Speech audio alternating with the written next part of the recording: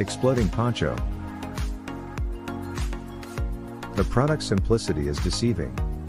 Its shape-shifting nature was perfected over the course of 4 years, dozens of prototypes.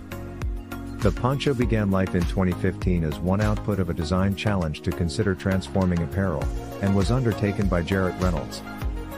We used a tearaway zipper for the first incarnation. It allowed for the explosion, the forceful billowing that allowed the wearer to quickly get into the poncho, but it was really difficult to set up. A fidlock buckle ensures ease of use for the waist strap, and the poncho itself was prepared from a 3-layer waterproof and breathable fabric that allowed for minimal size with maximum coverage.